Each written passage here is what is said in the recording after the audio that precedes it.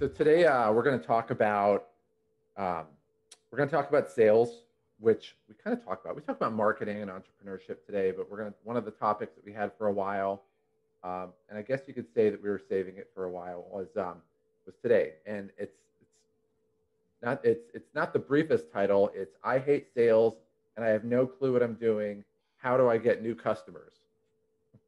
But then again, we don't really do things that are pretty much boilerplate, so that kind of makes sense for us. But when I want to start off today, I was actually when I was taking a shower this morning, I was listening to TV, and this guy who has a sports talk show that I listen to, but he's more of like he always makes these cultural references.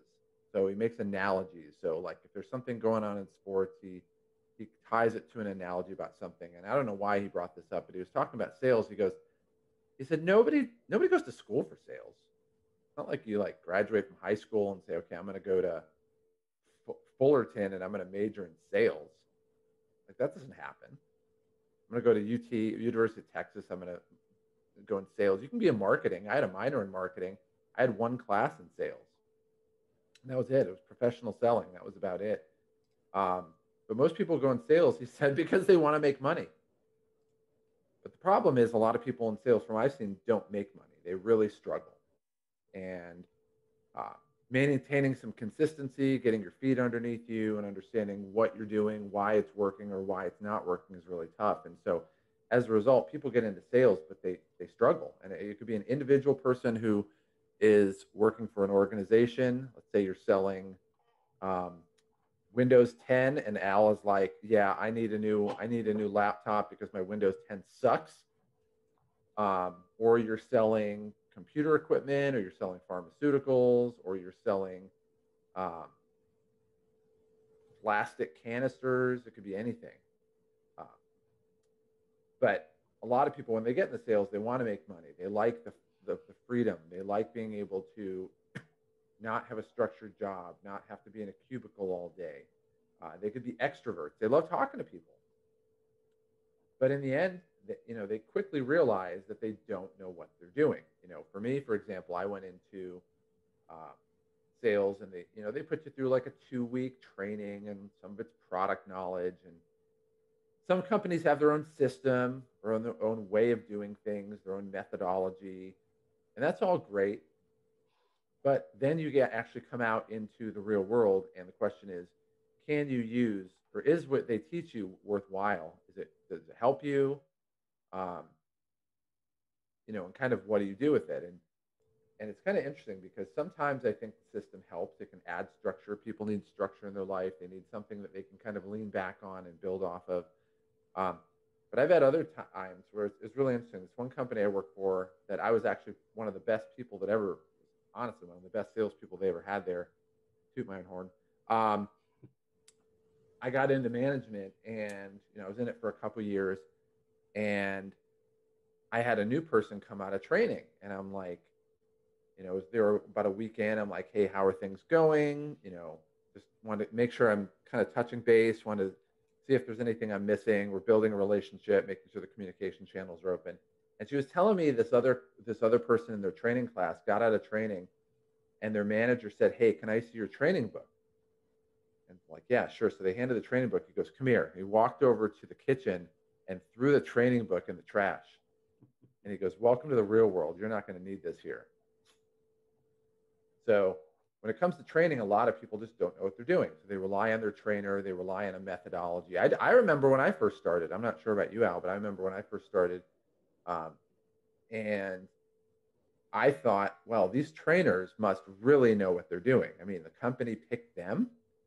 They spend this money, they hire people, they want people to succeed. So who do they put in charge? They must put the best people that know what they're doing, can quickly and clearly articulate how to be successful. And then what I found out later was, and there's this, and I'll throw a name, I'm not going to throw the full name out there, but there's this girl, Molly, that I used to work with. And she was the worst person on our team. I mean, literally. We had 15 people on our team, and she finished dead last. And I sat right next to her, and, it got to a point where everybody kind of knew that Molly wasn't going to be on our team very long. And I think Molly knew that she wasn't going to be on our team very long. And so an opening came up for a trainer, and she applied for it. And I'm just thinking, okay, whatever. Like, you're not going to get that job. You suck. Like, what are you going to do? Train people how to miss their goal? Because you're really good at that. And she got the job. It blew me away. And I'm like, these people don't know that Molly sucks in sales. I don't think the entire time I was there, she hit her goal once. I don't think it once. And this is the trainer. This is the person who, like, these people don't know anything about it. They're excited to work for the company. They just want to feel like, all right, they're learning what they need to learn to be successful. And the blind are being led by the blinder. Like, at least the new people, they don't know what they're doing, but they haven't failed yet. Like this girl just, I mean, no offense, she's a nice person. I like Molly. If I ran into her today, like, she and I are friends. Well, until she listens to this podcast. But she sucked at her job. Like, she was terrible at her job. And to be honest, I would say that if I asked the people who I knew that were good at our job about Molly, we'd say, yeah, she's nice, but we don't really respect her. And so the question is, what do you do? And I knew, coming out of training, it's like, okay, well, I knew what my training was, and my training really didn't help me all that much. It gave me a structure. It kind of gave me an idea of what the company wanted and things like that. But I really quickly had to realize, without anybody telling me, that I had to figure it out on my own. I had to figure out my own way to succeed, and I did. And I'm not going to get into the nitty gritty on it, but basically I created kind of my own program that was just unbelievably successful and helped me out. And I did use a little bit of the training they had. Obviously the product knowledge helps. I'm not going to bag on that, because even Molly could teach product knowledge. So, pretty much anybody with a PowerPoint presentation and 2 hands and a voice could probably do it. And not even 2 hands. You only need 1, because you need to have the clicker. Unless, well, you have the clicker too, and you haven't used it yet, which I'm really happy about. So today we're going to talk about, well, before we get into what we're going to talk about, I just want to get your take on this, Al, before we move on. Sure. Oh, you want my take on it right now? Okay. Yeah. Kind of like, I don't know. I've never asked you this question. Have you? I know you've kind of been in entrepreneurship and yes, academia a little bit. Yes. Have you ever been in sales? Absolutely. In fact, the first job I really ever had, other than being self-employed entrepreneur type, that the first job I ever worked for somebody else where they gave me a paycheck was going door to door canvassing to set up appointments for heating and air conditioning guys to go out and try to sell new homeowners heating and air conditioning. And it was, it was like Poway out here in the San Diego area. And that was just, junior high. Second year of high school. So anyway, there's this job, and I think, if you're breathing, if your body is warm and you're breathing, they would have hired me. Okay, so I'm literally a bunch of guys, a ragtag motley crew gets into this minibus or van, and they take us out to where all these new homes have been developed. And you can imagine 30 something years ago, a lot of new homes being built in the San Diego area. So there's these homes, they don't have lawns yet. They're just sitting there.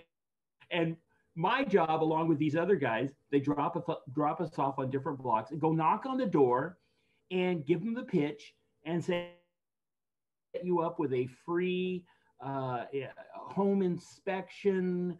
The air conditioning heating guy is going to give you an estimate. He's going to give you a lot of good information. Anything we could say, literally, to book that appointment. That's all we cared about, was booking that appointment, because that got us a bonus.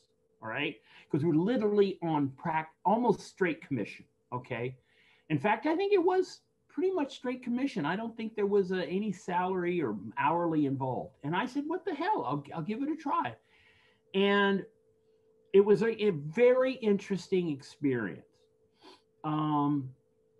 It was interesting because a tremendous amount of rejection, of course. And I learned that sales, this is a long, long time ago, I learned that sales is basically about rejection. Dealing with rejection, fine-tuning your pitch, and doing the numbers. Boss always said, numbers game. You just keep knocking on doors. You get from one door to the next. If the person slams it, if the person says, I'm not interested, whatever, you do your best and then you move on. And that was the fundamentals of sales in that environment. And I did okay. I did pretty good because I'm a talker. Obviously, wouldn't be doing a podcast if I wasn't a talker. And I am personable. So here's a young kid knocking on the door, and they go, I said, listen, you got nothing to lose. Just have the guy come out here. And I'll get all creative about the pitch and stuff. Anyway, I did that. Now, the one thing that I remember about this company was after our shift, we would go out for about 4 hours, 5 hours in the afternoon. Okay. We'd come back to the office, and in the office was a chilled keg of beer.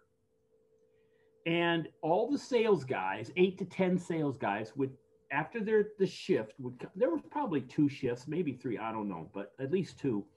We'd all come back in the afternoon around 4:35 or 5-ish, something like that. And we'd drink free beer.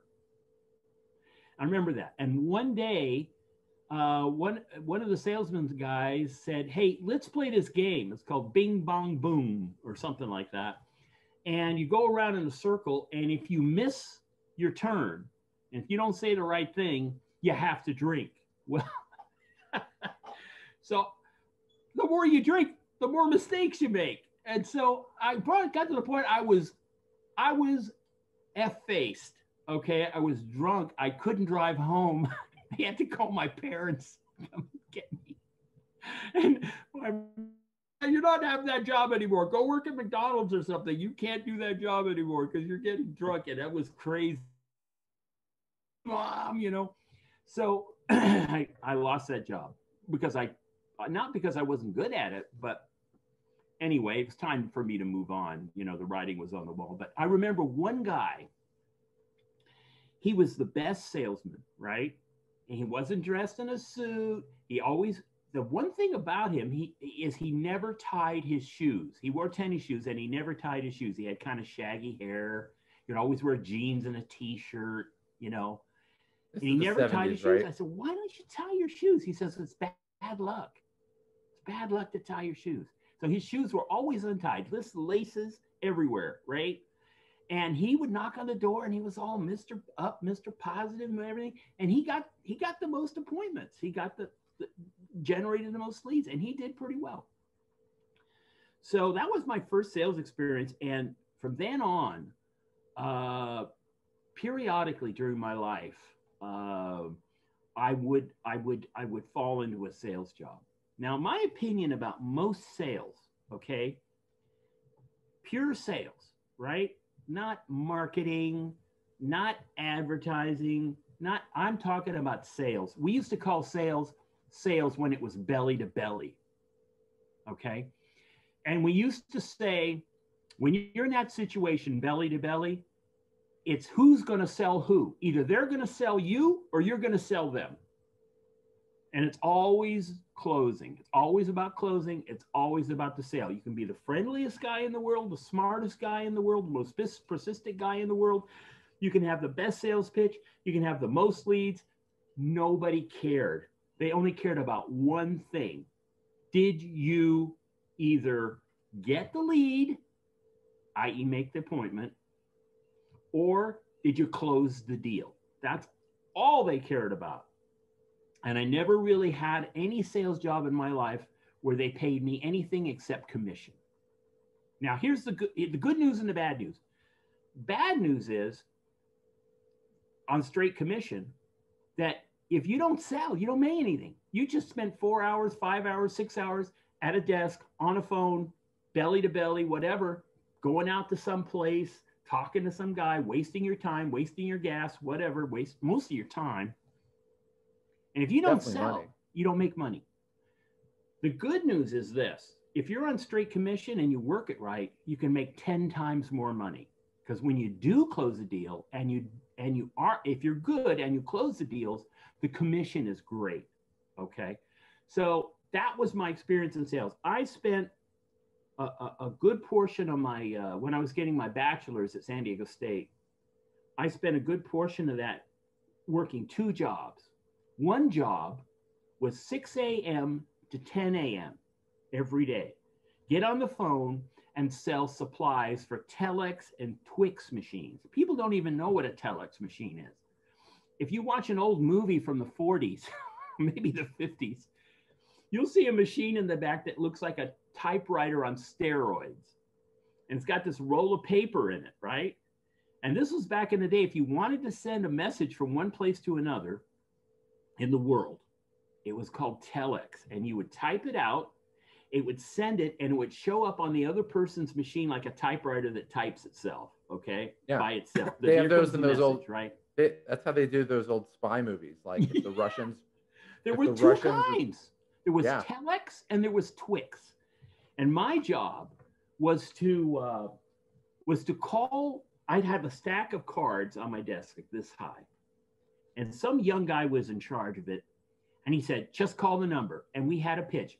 Can I talk to the person in charge of your telex machine? Then they would transfer me to somebody. There was always somebody in charge of it or supplies for it. Who's the person in charge of supplies for your telex machine? So get to the person who can make the decision, who can buy. Then I would give them a pitch, and it was usually a bunch of BS. Yeah, I'm calling from Telex International. We're going to be closing our warehouse down for physical inventory. So I'm just letting you know that you're not going to be able to send you out a regular supply of paper and ribbon for the machine. But we do have some right now that we can send out to you. To make sure you don't run out. God forbid you should run out of paper. And also those ribbons wear out, and the little thing on the ribbon can fall into the machine and break the machine. So we need to get you some ribbons too. Figure out what kind of paper they needed. Is it the 1/4-inch roll? Is it that, is it the 3 1/4-inch roll? And they would say, oh yeah, it's the 1/4-inch roll. Okay. So we've got 2 cases of that set aside for you. Can you get me a purchase order number for that? Then we'd wait. And it's a nuisance. It's a nuisance thing, okay? Is that you don't want to run out because you got to have it. Super important. You don't want to run out. At the same time, you don't want to have too much, but you don't really care. This person could have gone down the street to any place and probably bought paper and ribbon for the machine. But I'm on the phone with him, blah, blah, blah, blah. So I'd get up. The main thing was to get that purchase order number, because if you didn't have the PO number, okay, you didn't have the sale. So he'd get me the PO number is 7-12, and I go, okay, thank you. We'll get that right out to you. Sold. Went into the sold pile. Somebody else was responsible for calling, verifying, and shipping out telex paper and ribbons to these companies, these mostly big corporations. The mom and pops didn't care. These were big corporations. And of course, the paper that was shipping out to them was probably 5 to 10 times more expensive. Well, that's what I was going to say. If you have a telex machine, that's where you make your money, is the paper. Yeah, of course. Well, I mean, you got this huge hunking thing. Anyway, my point was this. I'd spend 4 hours every morning, and you got to get up at 6 a.m. There was always coffee. So you get there a little bit early, you drink your coffee, you sit at your desk, and imagine a room with 15 people all talking, hey, are you there? Are you the person? But the key was the leads, okay? You got the leads. If you didn't have the leads, you had no business. You had nothing. So you had those leads. Somehow they had a database of these leads of corporations. And now, I probably, how many calls can you make if every call takes 2 minutes? So for 4 hours, every 2 minutes, I'd be dialing. No automatic dialing, none of that. Very primitive. And I literally made what I thought was pretty good money back then, 30 years ago or so. I made over $1,000 a month, part-time commission, okay? Plus bonuses, free trip to Vegas if you're number 1 this month and all kinds of stuff. So that was my experience on the phone. And there were times when I went in 3 hours, I didn't have a sale.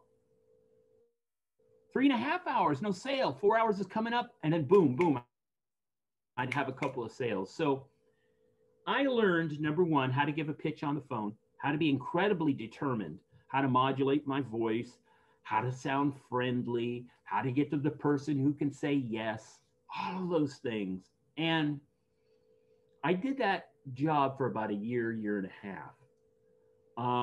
I've had so many different kinds of jobs. Okay. In the evening, I was a security guard, and I would go to Cubic Corporation in San Diego about 5:30, and with my guard uniform on, and I would sit at a desk, and then at 6 o'clock, practically everybody was gone, and I would sit there for another 6 or 7 or 8 hours, okay, till about 1 in the morning as a security guard. And once an hour, I'd get up with this big clock that was like this big that had a key.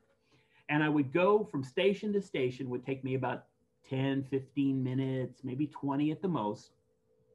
Take the key, punch it in there. So, it was a record of every my tour around the plant, you see. And I got minimum wage for that. But the rest of the time I studied. So they were literally paying me to study.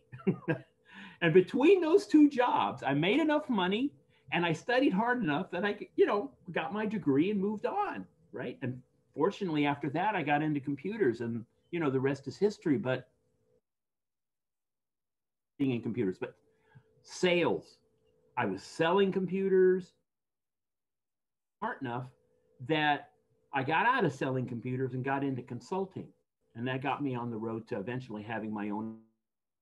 So, God, when it comes to sales, you can make it as well, I'm having a little trouble with this notebook. It says my internet connection is unstable. Don't worry about it. I'm also a little unstable this morning too. So That's anyway, probably what's reading.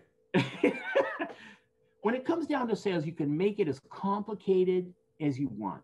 Okay. I mean, you can get into theory, and then you get into marketing, and then you can get into digital, and it really comes down to two things: generating leads, which is prospecting; closing leads, which is sales; and getting money.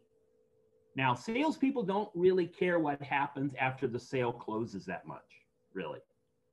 If the customer calls them back and says, "I'm pissed, I want my money back," yeah, they care, because they're going to lose their commission, okay? It's going to be taken out of their paycheck. But once the sale is made, I don't care if it's pumpkins on the side of the road, or $100 million IBM computer mainframe systems, or some kind of service, or whatever it is. It doesn't matter what it is, okay? The salesman just wants as many deals as they can handle. They want to close them as soon as possible with the least amount of effort. A song and dance, dog and pony show, whatever you want to call it. They want the money in their paycheck every 2 weeks, okay, or sooner. Sometimes there's companies out there that we pay you at the end of the day. If you close a deal, we pay you today. We pay you cash, blah, blah, blah. Of course, those days, not so much anymore, but they used to do that. Companies used to do that as an incentive. They also have bonuses. They also have rewards. They also give you trophies and medals and ribbons and God knows plaques and things. They put your name up on the wall with a picture. #1 salesman this week, this month, this day, this minute, whatever. Doesn't matter. So there's that part of it. But that's all the salesman really cares about. Getting the money, the paycheck. Now they want.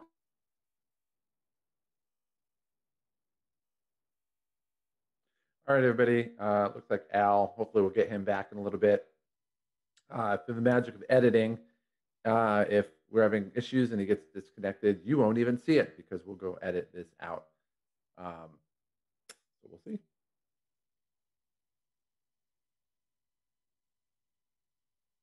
And by the way, I guess we'll just talk here, because we're just going to edit it out anyway, probably. But this is why I have a Mac.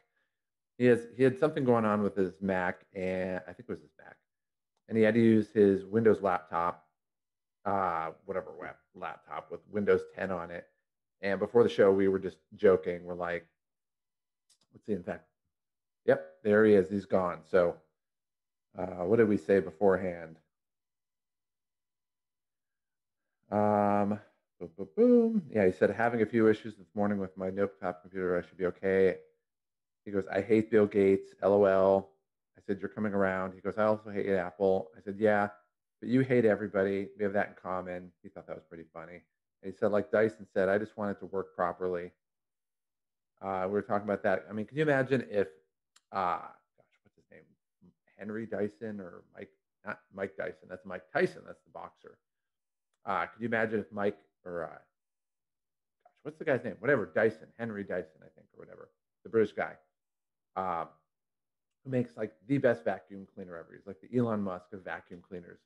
Like if he could make if he could like what he did with vacuum cleaners, man, if he ran Microsoft, that whole thing. My biggest thing I hate with Microsoft is like, I'll have 17 things going on, and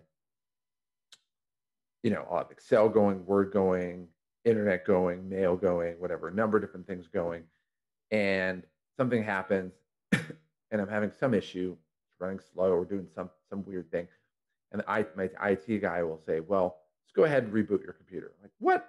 What do you mean go ahead and reboot? I have like 19 things going on. Like it's 2020, like 2021 now. Like, can we not have a virtual environment? Can you like run it in one environment? Like even on my laptop, I have a Mac. I have an OS side of my MacBook, and then I have a Windows side of my MacBook. Like, you can't run a virtual environment and run like two different environments and just have that in there. Like, you got to have a way to do this. They can do everything now. I mean, look what these tech companies do. They can do everything now. All right, Al said he's logging. He will be right back. And I'm just saying, okay, filling time. It's got to be a way to do it. I mean, if Elon Musk could basically start his own space company completely, not only just start, like, I don't know if he initially started, but completely took over the EV market. He's boring holes underground to build tunnels to go from like DC to to Vegas in like, or no, that'd be great. DC to New York in like an Austin Powers-esque pod. I guess it's in at Kingsman too. And then he has Neuralink, which I've been reading about, and he's like trying to get blind people to be able to see, or I don't know, it's like reading your mind or whatever he's doing. He's doing all that. And Bill Gates, who I guess we'll get into this. Bill Gates, the guy who supposedly is the person we're supposed to listen to when it comes to COVID and vaccines, can't even figure out how to like get your computer going again without having to restart fricking everything. Like that's just a joke. And by the way, Bill Gates is a computer nerd. He went to Harvard, dropped out early, which I guess you're supposed to do if you have something like Microsoft or whatever you're launching. There's no sense sticking around, right? He's a computer nerd. His dad is a eugenicist. Like, look at it. Look at his dad's background. Like, his dad killed more people than like he didn't knife him to death. Like, that would be bad. But his dad basically like killed a bunch of people, and he was involved in vaccines and using vaccines. And that's what he did too. He sterilized people. Maybe he didn't kill him. Maybe he killed him. I think he did kill a bunch of people, but he was big into sterilization, and he's a eugenicist, very much like Margaret Sanger. And I'm not going to get into that topic entirely. But the guy, like, his goal and his family's track record is not like making your life easier and making sure that like you're healthy. Like, he sterilized a bunch of girls. Like what Bill Gates did in Africa, he literally sterilized and killed a bunch of kids. I think it was in Mali. I can't remember the exact country, but like this guy is the last person you want to listen to. And if they're sitting here going, if the country's sitting here going, we need to get more people vaccinated, okay, fair enough. I don't have a dog in a fight. You want to get vaccinated. But like, people to know who Bill Gates is, when you have Bill Gates telling you you need to get vaccinated, no. Anybody that was on the fence is probably not going to get vaccinated. So, so anyway, if I were them, if I were in charge of the vaccination effort, trying to get everybody vaccinated, which is fine, I get that. Like, I have no problem with that. If you want to get vaccinated, get vaccinated. But they have a PR problem, and you have a guy that is the face of the movement, who is a terrible human being. Like, he's up there with Jeff Bezos. Like, he is really not a good, and like George Soros, he's really not a good person. And so I would probably get somebody like Oprah, not that Oprah's perfect, but like get somebody who's Oprah, get somebody that is universally liked. Uh, Shaquille O'Neal. I mean, that would be huge. Like everybody loves Shaq, uh, but they don't. But they don't. They get like one of the most evil people who with an unbelievable, terrible family track record of sterilizing young girls and killing people. Like it's just insane. Like his reputation when Bill Gates goes to Africa, everybody runs for the hills. Like I don't know if there are hills in certain countries, but they run for hills, caves, forest, house. Lock the door behind him. We're not letting you in. Like this guy is bad, bad news. So anyway, when Al gets back on, we'll talk about sales. We're going to shift. Uh, we're going to shift gears a little bit. I know Al's kind of gone off on his little soliloquy, which is good. I can do that as well. We're going to talk specifically about what not to do and what to do in sales. And this is just my perception. I never was like the most orthodox salesperson. I didn't grow up wanting to be in sales. I didn't really do sales. I didn't do sales in high school. I was a waiter. Actually, I wasn't even a waiter. I was a busboy. In college, I was an usher at a baseball stadium right after college. I waited tables. I did that. Did I do that? Yeah, I did that in college too, a little bit.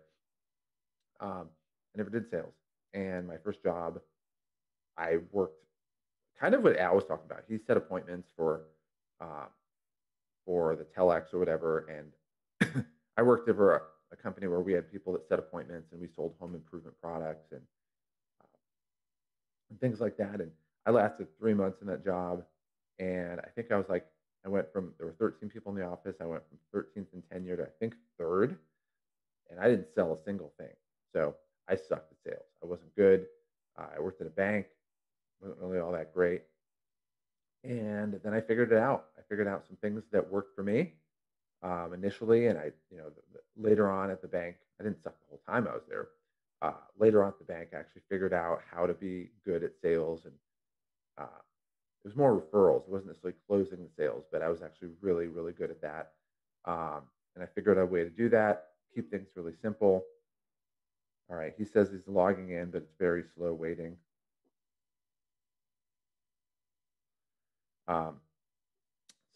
But we'll be fine. When he comes back, he'll have to listen to this podcast to know what we talked about.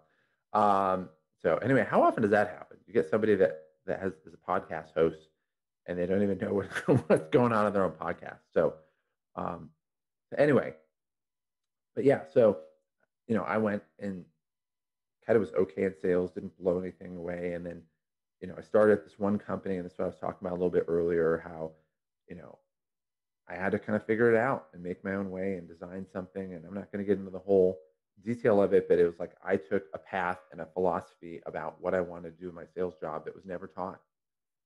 In fact, it was the opposite of what was being taught. It was the opposite of everything I read. I read a lot of sales books, and it was the opposite of what was being said. So, but for me, we're going to talk about that today. We're going to talk about what to do or what not to do. Start off with what not to do. That makes more sense. In sales, and this is just my opinion, obviously, but I think it works for people who aren't necessarily good at sales, don't have a big, strong track record when it comes to sales, and can kind of be intimidated by the whole structure of it. And like, you have to know about product knowledge, and there's any number of different philosophies and approaches to sales that you can have.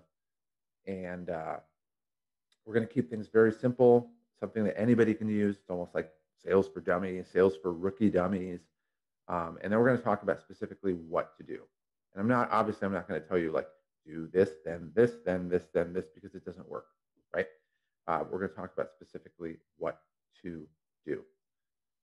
So with that in mind, Al is still trying to get on his two computers. This is exhibit A of why I will never have a PC again. And I shouldn't say never. If Microsoft can actually get out of the 90s and actually do something different and offer something that nobody else offers, and that's great, because that's kind of what Apple does. Apple kind of creates the whole pinch and the swipe and whatever all the finger gestures are. But Windows or Microsoft is not exactly known for being a trailblazer. They're a big behemoth. They're not a speedboat that can cut on a dime. They are one of these Panamax oil tankers. South Carolina got stuck in the Suez Canal. I think it's still stuck. I haven't even heard about it. They got that out. But Panamax oil tankers that really just take forever to turn, and they're not very mobile. They can handle a lot of stuff. They can do a lot of things. But, as far as being able to wow you, it's kind of interesting. The first big tech company, well, I guess the first big tech company was probably IBM, but the first really like software tech company for the most part that was a mass appeal software tech company was Microsoft. And you ever noticed they don't have anything but that means software platform? Like they don't have a phone. They have a social network. I mean, they had MSN, which was kind of news, but like that's a spam company. He says he's still waiting, not sure why. I'm going to say hurry up with a smiley face on it. Hurry up. There we go. They had MSN, but like the only reason people even use MSN is because it's baked in. It's like their whole antitrust thing from the 90s. It's baked into their computer. So like if you're a corporation and you buy 1,000 of these computers, it has Windows on it. It has the Internet Explorer as the default search engine, and it has MSN as the default homepage, right? And so that's really the only reason people use it. If it wasn't in that setting, I really think MSN would be gone. Like there's no reason for it to even be there. And the same thing with, it's funny, I used to use Microsoft advertising. So I was thinking like my target market are these people in corporate America, these salespeople that are at the desk, the same people that Al talked about. And I went to go use them. I'm like, this would be perfect. Like, it's exactly what I want to target. Like, I just want to be on MSN's website. Like, it's a total clickbaity website. Not that I want to do clickbaity, but it's going to, like, people are going to be like spending a lot of time on this one website just because Microsoft is the one driving it. And I got to tell you, if you thought my opinion of Microsoft was bad to begin with, and I don't like Bill Gates and I don't like their software and it's not really cutting edge and it doesn't really do anything special, I'm telling you that Microsoft advertising team is horrible. Like I went to use them and I was committed to spend money with them. Like they really had a shot to be my main advertising vendor. All right, so he's still trying to get back on. This is definitely not a infomercial for Microsoft. But yeah, I was doing it and I was like, all right, well, I registered for it and they had a rep already. So I'm thinking, okay, well, that's kind of cool. Like you don't normally get a rep when you sign up for Facebook ads or Google ads or anything like that. You can probably call in and talk to somebody. Google, maybe a little bit more than Facebook. And it turns out this guy didn't really know what he's doing. I could tell on the phone that, he wasn't really an expert on it. He had to navigate through some things. The ability for them to do a walkthrough is really clunky, like 15 years old, like software clunky. And oh my God, I didn't want to say it because the guy was trying his hardest, but the guy, you could tell he was just trying to manage through it, but the process itself just was terrible. And you have a guy who's not really an expert on it, didn't exactly give me a ton of confidence in what they're doing. And then when we finally did get to the advertising portal for the dashboard, it was terrible. Like, first of all, the ability to target people sucked. Like it was terrible. And then I actually did, I got through it. I pushed through it. Like I said, I was committed to spend money on it. I was like, this could be a really good platform for me. And then I finally, you said, we may have to do this one next Tuesday. So I'll just say, let me know. And we're just going to wrap this. We'll finish this up and wrap this episode up in a second if you can't get on. So we'll see what he says. So, but we can actually get to the platform. And like I said, I'm pretty much committed to spend money on this. And I set up a what do you want to call it? Campaign. I had targeting set, not great targeting set. All right, Al's coming back on. So, and it never spent any money. So I'm gonna keep him waiting for a second. It never spent any money. I tried, and they wouldn't take my money. None of the ads ran. And I talked to the guy, and he couldn't figure it out. And he kept calling me back and couldn't figure it out. So anyway, that's why you should never have anything Microsoft do. You can avoid it. So let's get Al back to the room.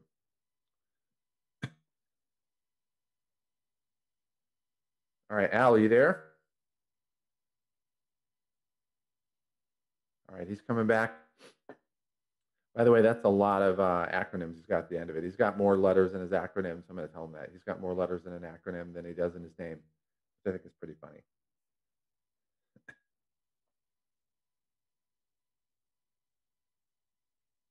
So kind of crazy. We both have MBAs.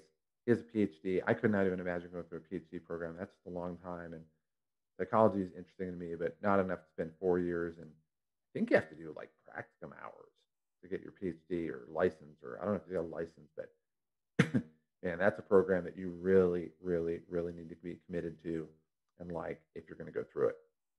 Hey, Al, are you there? All right, I think I can hear you. Are you there?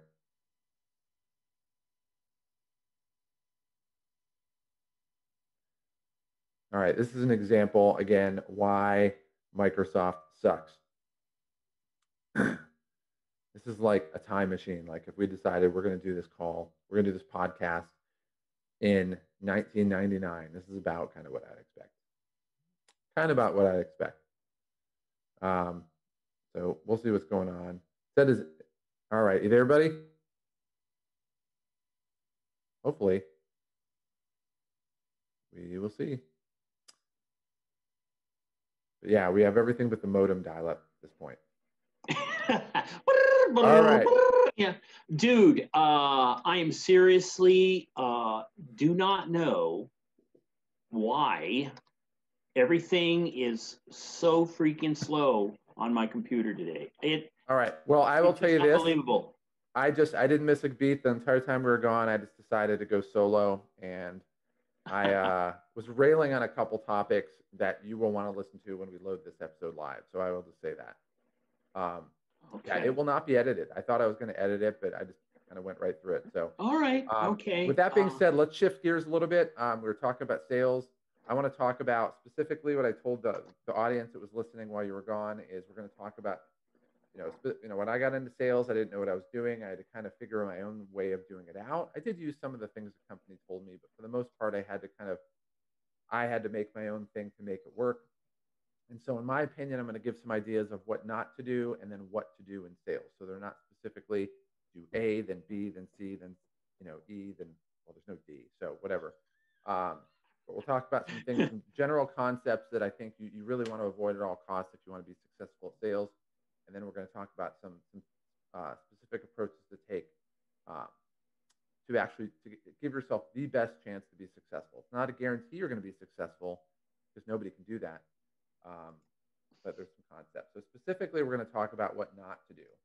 And this is one of the things that I talked about where you were gone a little bit was, although I didn't really mention it, is that a system will not get you success. Like you're not going to walk into a company and they're going to say, okay, we want you to do X and Y and Z. So back in your company, you were setting appointments. I worked for a company where we had appointment setters. And like, if you get on the phone and you say this, it's not like the Wolf of Wall Street. It kind of is the Wolf of Wall Street in a sense, but like, it's not like you're going to just read off a script and all of a sudden people are going to go, sure, let's go. Perfect. No, it's not going to work like that. So if you run into somebody that says, we have the sales program, and if you follow our system, because I've heard that more times than I can count, if you follow our system, you're going to be successful. And that's just flat out not true. Not true, because people are dynamic human beings. We all have our own way of doing things. We all have BS detectors, and we all kind of approach conversations, whether you're the customer or the salesperson, from very different positions. Now, secondly, I would say you don't want to focus on your own needs. And this was probably the most important thing for me to do, because there were times when you have a goal set up. Everybody that's in sales to some degree is a type A personality. You might be a partial type A, but you're not going to be like an art hippie chick, who just wants to sit around, doing her own art, playing guitar in the park. If you're in sales, like you're going to have some level A type personality to some degree. And so we want to hit our own. We want to, we have goals. We push ourselves. We have sales managers that push sales goals, and we need to hit. We have higher ups that push the sales managers that push us. And it's really easy to really focus on our own needs and say, okay, well, hey, it's halfway through the month and I'm not even a third of the way there, or maybe a quarter away to my goal. I need to, get things going. I got 2 weeks. I need to get things going. And the problem is behind that, the idea, and I'm going to have you touch on this in a little bit, is that you're basically using somebody for your own benefit, right? You're thinking that you can manipulate somebody. And we're going to hear some of your PhD approach to this, because again, I don't have this on my side, but you're basically trying to manipulate somebody to do something for your own benefit only. So if you get the sale, I'm sure it'll benefit them, but that's not what most salespeople think about when they're behind on their goals for the month or for the year, or for the quarter, or for the week. So I would say number one is you have to not only just not focus on your own needs, you have to completely forget about them, because they're going to poison your mindset, your tone of voice, all your nonverbal body language and vocal intonation. We're going to talk about verbal gets way off, you get desperate, and people can smell desperation a mile away. And I say that because, I got to a point where I was one of the top people in my company, and I had a week where I just did zero, which was like that gets everybody's attention, the bagel week. And so I was like, all right, well, whatever, take a bagel, happens. In a given year, you're going to sell X number of things. You're going to get this number of deals come in. Maybe it doesn't happen this week, but maybe the next week will be better. You'll make it up some other time, because you're going to get it at the end of the year. You're going to get X number no matter what. And so the next week comes up, Monday, 0. Tuesday, 0. So I'm going at least 7. And I don't know the week before, the prior week, if I had a Friday with a 0 or whatever, but I'm going at least 7 days in a row with 0. And I'm walking into Wednesday and I'm like, dude, what is going on? I've never had a week where I did 0, much less 7 days. And I don't really have anything on, I'm not expecting anything. So at this point, I'm like, there's nothing that I'm like, oh yeah, Wednesday is going to be great. Because I have all this stuff coming in. And I'm like, holy crap. And so I was sitting at my desk thinking, man, this program that I wrote for myself, this whole methodology that I do, maybe it doesn't work anymore. And then I thought to myself, I was going through it and I was like, well, yeah, no, it totally worked. So it didn't just stop working one day. But then I'm like, okay, well, maybe I'm doing something wrong. And so it's like when I played baseball, if you get into a batting slump, it's because usually, sometimes it's just the luck of the draw. You have a bad week, right? But sometimes, or a good pitcher. Yeah, or a good pitcher, right? It could be right, or it could be anything. But sometimes your mindset sucks. Sometimes your stance is off. Sometimes you're, looking for a certain pitch when you shouldn't be. It could be any number of things. So you start to analyze it and think, okay, well, the system works, but am I doing, or my program works, am I doing something wrong that I need to tweak? And I'm going through feeling desperation now, well, kind of a little bit now, but am I doing something fundamentally wrong? Am I executing wrong? And I realized no. And I said, all right, well, what I need to do is I just need to forget those 7 days and we're going to start from scratch today. We're going to see what happens. And to be honest, I didn't really work that hard. And that day I had 4 sales come in, which was my weekly goal. And then, I had 2 sales come in that day. I had 2 sales come in the next day. And then I had 4 sales come in Friday, which is on that day I did enough I do for a week. And so I led my team, and it was I think I might have been one of the top 3 in the whole company that week. And to be honest, I didn't work that hard. I literally was loafing it. My work ethic sucked that week, especially the back half of the week. And everybody just kept bringing the signed contracts to me, off the fax machine, back when they had fax machines, off the fax machine. And my boss was standing there, and he just saw this, and he was like, his jaw was dropped. And it was just one of those things where I realized, you can't really get in. And I remember saying to myself, it was a phrase that I would teach people when I manage. I'm like, you don't focus on the day or even the week. You focus on the month and the quarter. And so you're going to have a good day. Like that Friday, I had an amazing Friday. Didn't work hard. There were other days I worked harder, and I, probably had nothing to show for it. But it all evens out. If you're doing what you're going to do, it doesn't mean there's no guarantee you're going to have a linear production. It's going to go up or down, but it's just how you manage the down, and you just know the ups are going to come. And so I had, use that baseball analogy. I had a season where I started 0 for was it 0 for 19 or 0 for 21 one season. I mean, it's like you get up there and it's like, man, I can't even remember the last time I got a hit.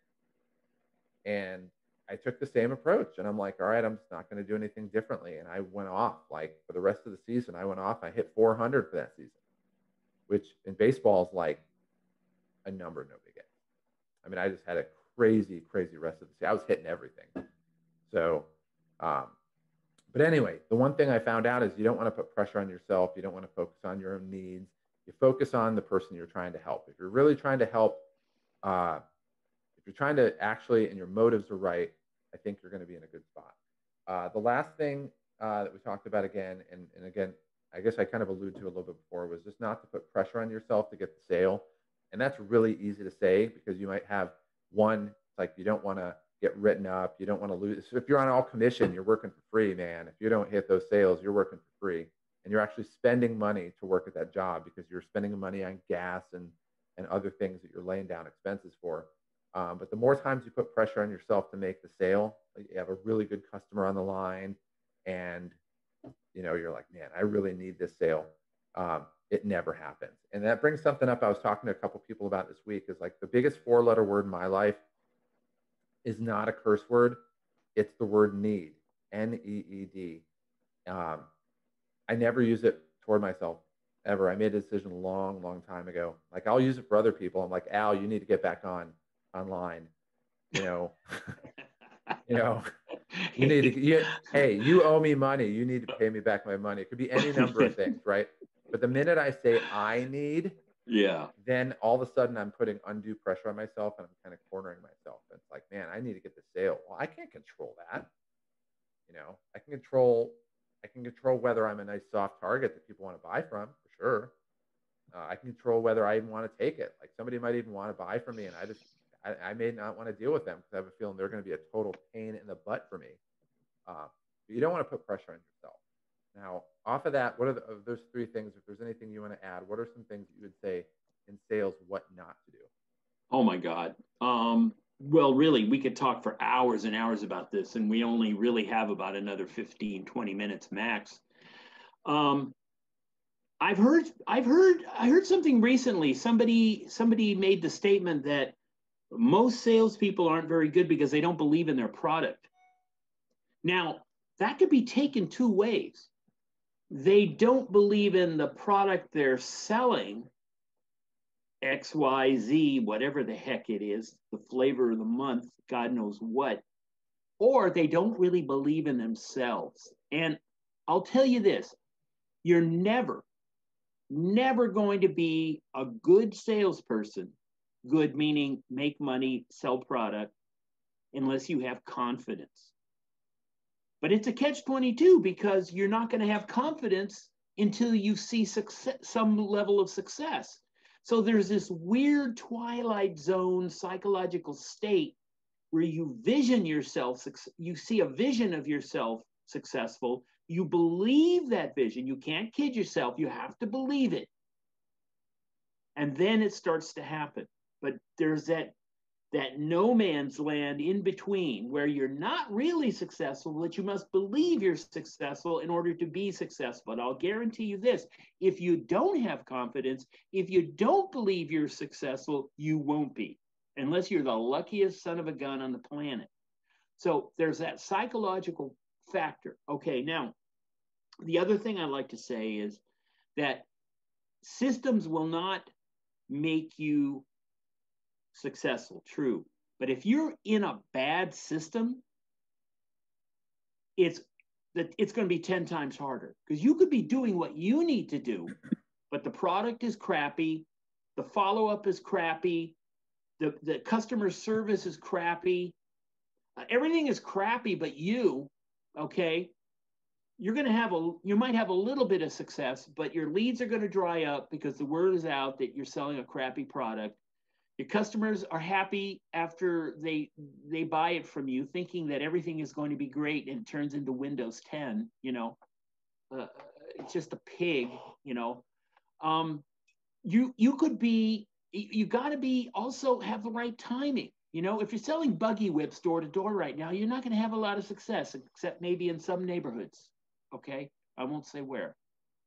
But let me just tell you this. So a big part of it is psychological. A big part of it is the product, how good the product is, your competition. You know, if 10 people have knocked on the freaking door before you got there and you're the 11th one, guess what? You know? Well, let me say a couple things on that, because I think Sure. so number one, I would say if your product is terrible, like if it legitimately somebody buys your product Yeah. and it's not good, right? No, Like it's you're bad. selling, then I would say that you're not doing yourself any favors. You need to find another company. Like, you Absolutely. just do. I mean, really, You you do. just bail on it. You do. You're not you don't really want to develop a reputation for selling something that sucks, and you really don't want to have. I don't want to look at myself in the mirror and say I'm taking their money for something that I know isn't going to work, right? So I just Unless you're wouldn't a want to do it. psychopath. Yeah.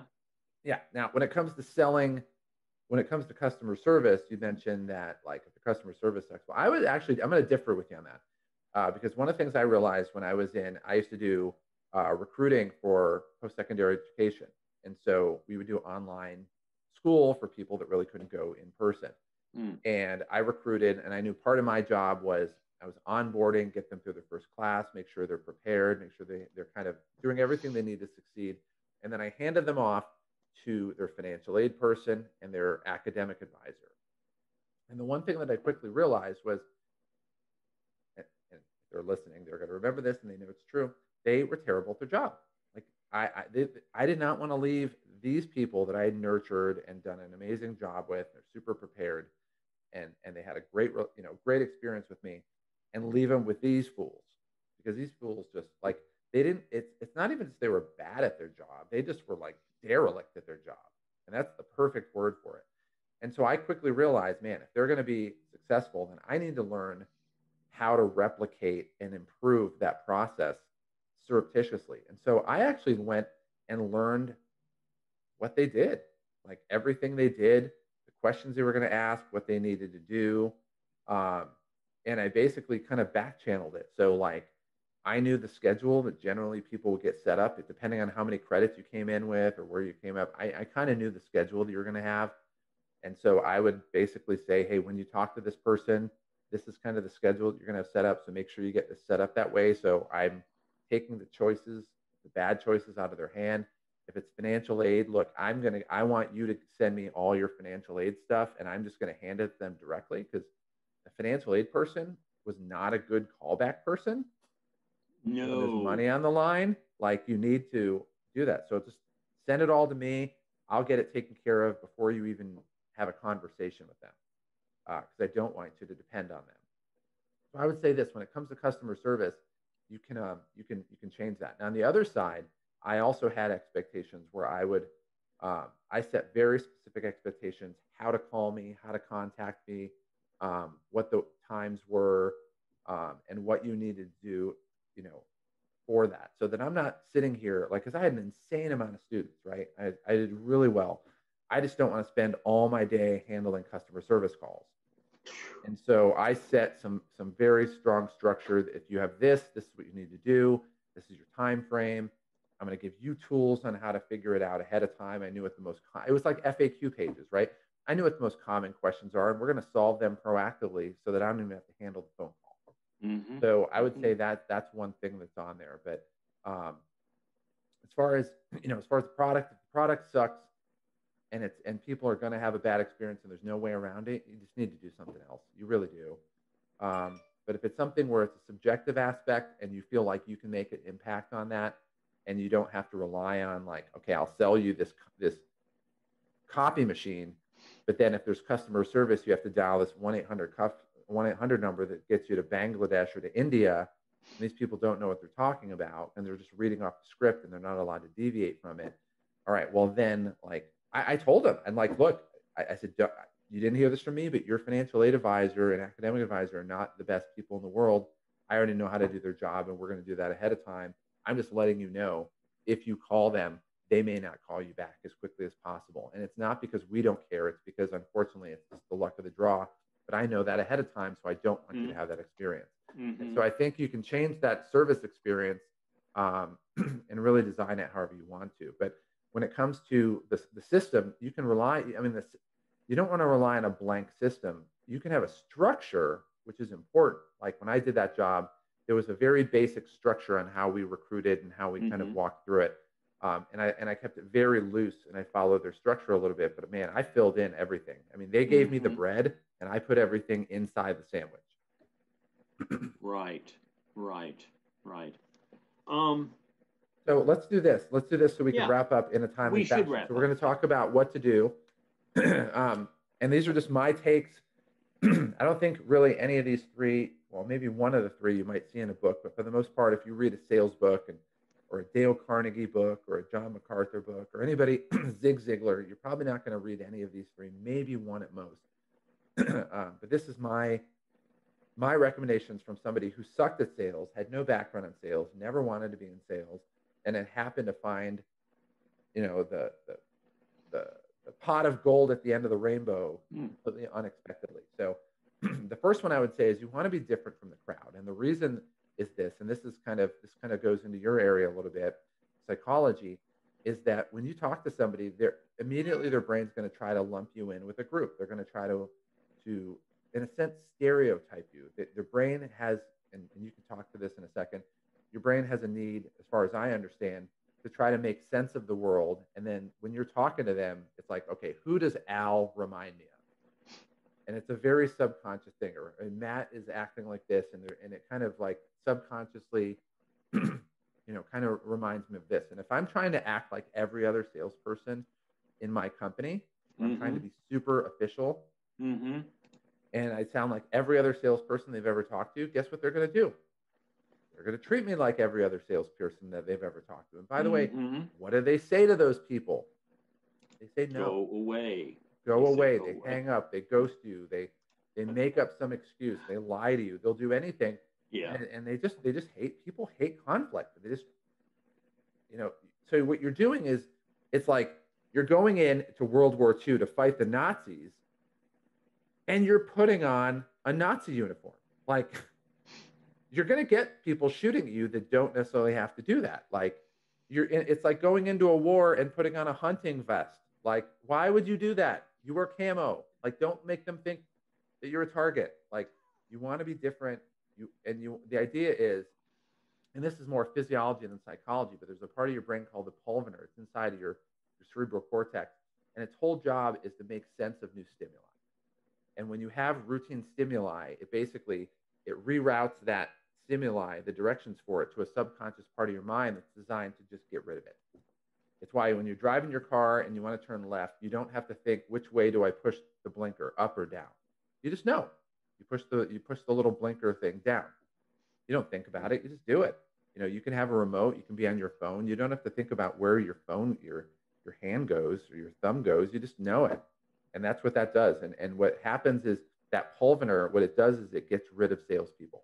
It will never buy from you. So you have to be different. You have to give people new stimuli.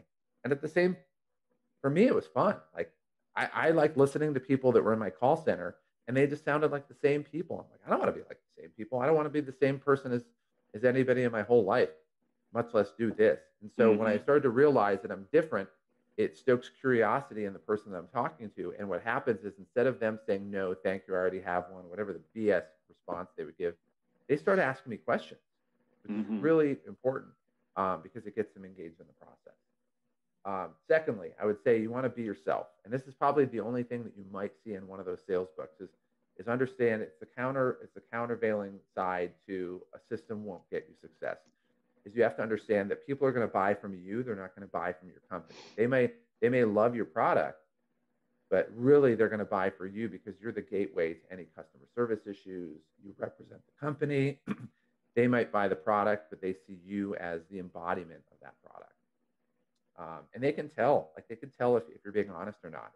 It's kind of funny. I was telling somebody this past week, I was like, when I go to a restaurant, and I don't know, let's say I'm in between two things that I want to order for dinner, or two beers that I want to order. I'll ask the server, I'm like, hey, what do you think between these two? And if the first sound out of their mouth is an inaudible non-word, I don't get it. So I'm like, hey, what do you think about that cedar plank salmon? They're like, nope, I'm not getting it. I'm done. I don't care what you have to say. But when you really, like, if they came out and said, well, I don't like salmon. Okay, well, fair enough. You know, they're not the person I need to ask. But if they say, oh, no, it's great. Or, oh, it's, you know, yeah, it's pretty good.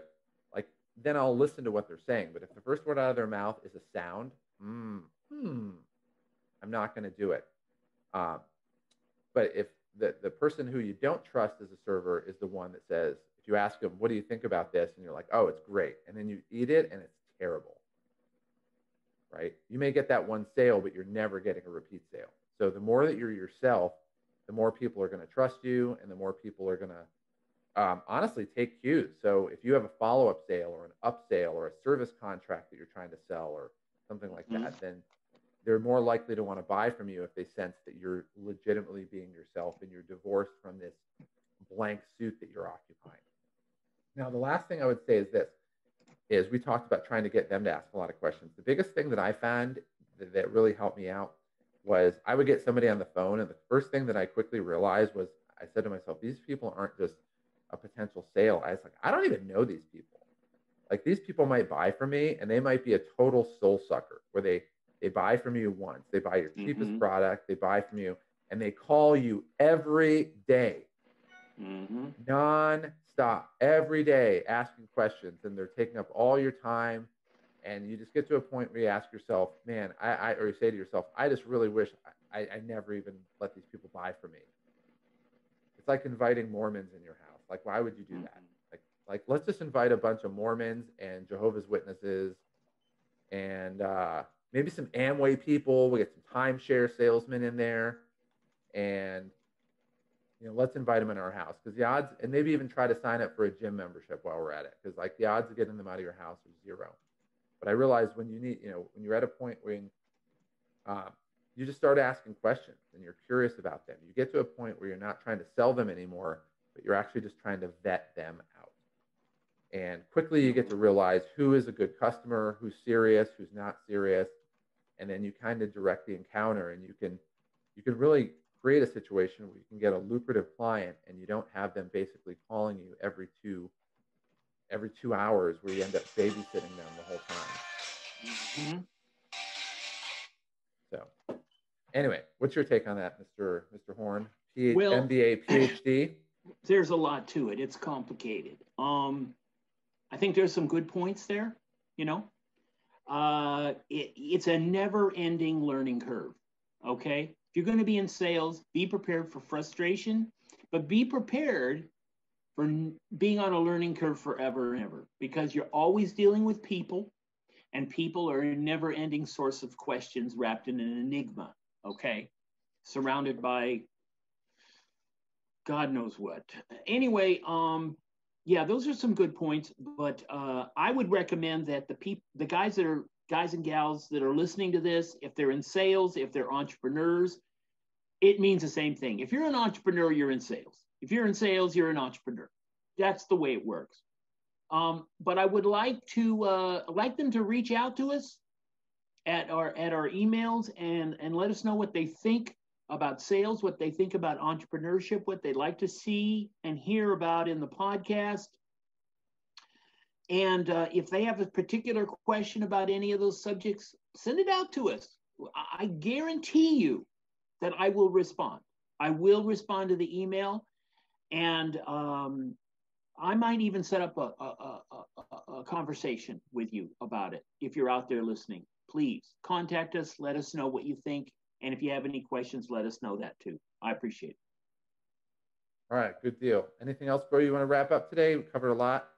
By the way, you do need to, while you were gone, we had our own little separate mini podcast while you were gone. So you might want to check that out when we upload that up. But anything else, any parting thoughts before we head out?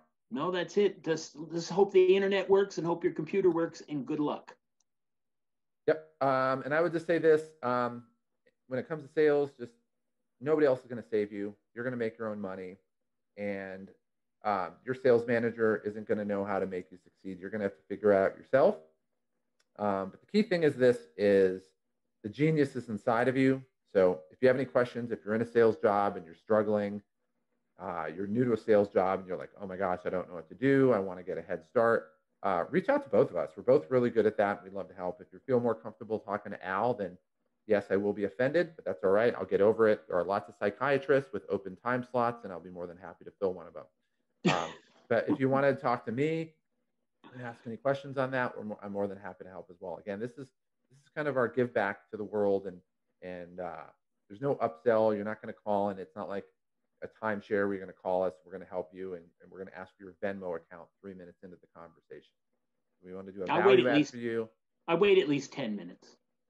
Yeah, mine's about, I don't know, 8. So talk to Al. You'll probably be good for 10. You get me, you got 7.5 minutes. But obviously, if it's something that's more in depth, and you're like, man, I really want to work with one of these guys to really, really dig deep and do, some really hard prep and make sure that we're doing successful. Yeah, then the workman is worth his wages, and it is something we charge for. We're not stupid. I mean, we have to pay rent, mortgage, and all that fun stuff too. But as far as just quick hitters, if you have any questions, anything you need help with, any just obstacle or bottleneck that you're running into, we'd love to help out. So with that being said, if you have not subscribed to this podcast on the platform you're listening to, please do today. That way you get notified immediately of any upcoming episodes. Beyond that, appreciate your time today. Thank you very much, Al. My name is Matt. And I am Al. And we will see you soon. Adios, muchachos. Sayonara.